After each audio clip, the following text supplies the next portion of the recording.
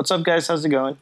This video is going to be about the Nintendo press conference that's coming on January 12th, 2017, where Nintendo's promising to unveil a lot of details about the Nintendo Switch. And I really want to give my thoughts on this and how excited I am. I mean, I can't wait to see this press conference. And I might do a live event with a couple of my buddies just to record our live reactions to this press conference. They are still hiding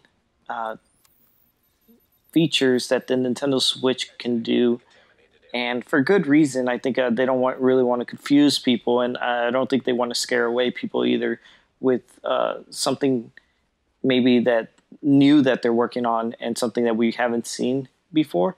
I mean, I could be wrong, and the feature can be something we have seen before, but I don't know. I don't think that's the thing. I think Nintendo has something up their sleeves for sure, and what it is, I don't know. I can only imagine what it can be, and maybe some type of AR feature, some new AR feature, maybe a holographic AR feature that they're hiding from one of the patents that I was looking at. Could be that, but we don't know. We really don't know, and we won't find out until January 12th, unless there's some leak that comes out before then. But I don't think there's going to be a leak this time, and that just makes me even more excited because I can't wait to see what Nintendo really has for us.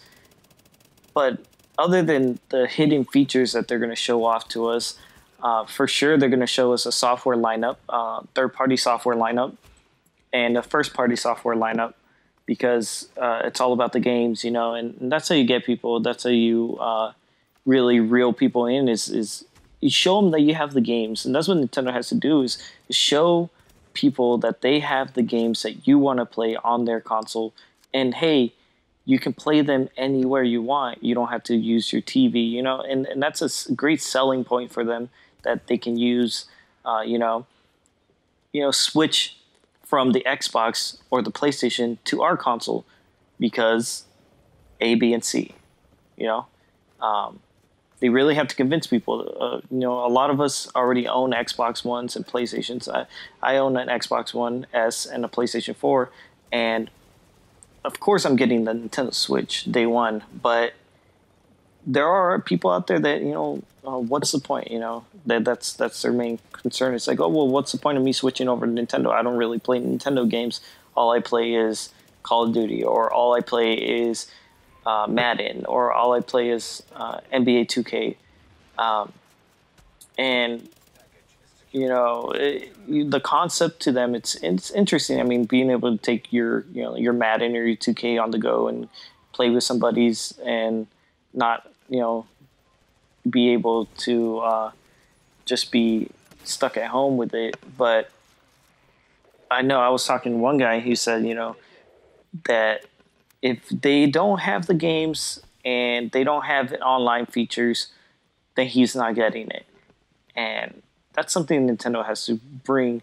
They have to bring the games and bring the online features, because if they don't have a strong online feature like an Xbox Live or a PlayStation Network type online service, then they might be dead in the water with a lot of people who like to play online. And a lot of people like to play Call of Duty or NBA or Madden online. And if the features aren't there, then the Nintendo Switch is going to struggle selling to these people that really want an online community to play with. And it has to be very intuitive. It can't be complicated, like having friend codes and all that, like how the Wii U and the Nintendo 3DS does. And that makes it harder for people who just want a streamlined online service that's easy to use and easy to play with your friends, because that's all it is they want to be able to play with their friends. So Nintendo really has to bring that. And other than that, I mean, they're going to have the first party games for sure. And I'm sure they're going to most likely reveal that new Mario game that we got a glimpse of in the Nintendo Switch trailer. And the new Mario Kart that they showed off, which I think it's a new Mario Kart. I was watching a few of these Game Explain videos, their analysis, and to me it looks like a new Mario Kart, but I don't know. We don't know. Mario Kart 9, hopefully, get that out there, and I think they'll have Pikmin ready. Pikmin's been ready for a while now and got delayed and canceled for the Wii U. So for sure, it's going to be a Nintendo Switch title. I hope they got to port Super Smash Bros. And maybe a Splatoon 2 from what it looked like in the trailer too. But those games are most likely going to be revealed or talked about at this press event. And we already know Zelda is coming day one. That's a launch title. Now, we don't know if Zelda and Mario will launch day one on the console. And maybe it will. Maybe Nintendo's going to, try to get a large audience or a large amount of people. For the people who don't play Zelda, but they play Mario, they will buy the console so they can play Mario, the new Mario game. And for those that don't play Mario but play Zelda, will buy the new console to play Zelda game. So you can get a large audience of people to buy your console day one if you offer them the choice between Zelda and Mario. And for me, I play both. So if they offer Zelda and Mario for day one launch, I'm getting both for day one.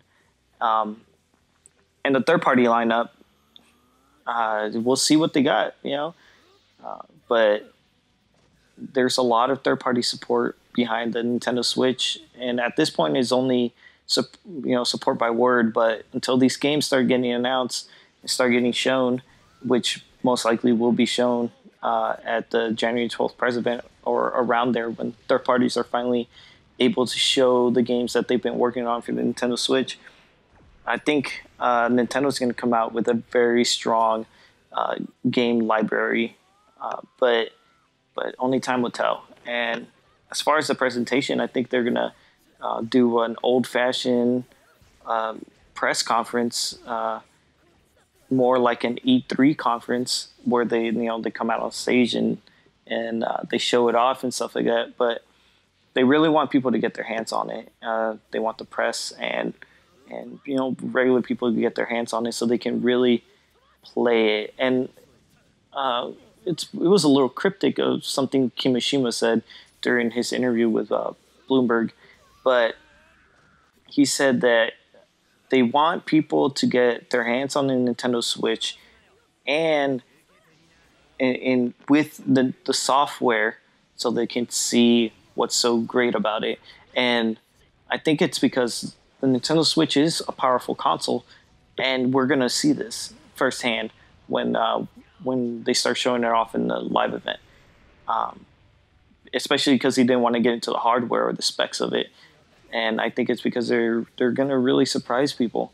And so I'm excited for this press event.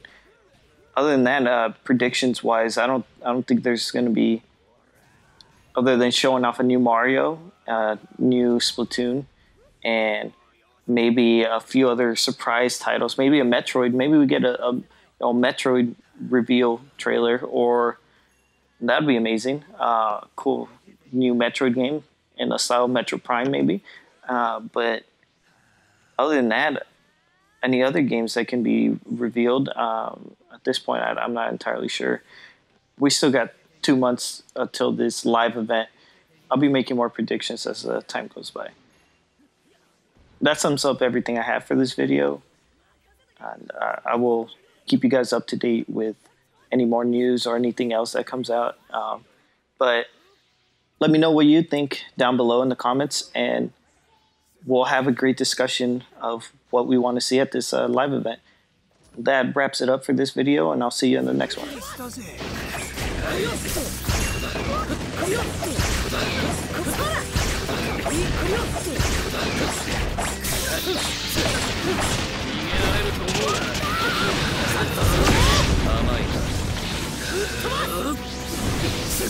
Amai.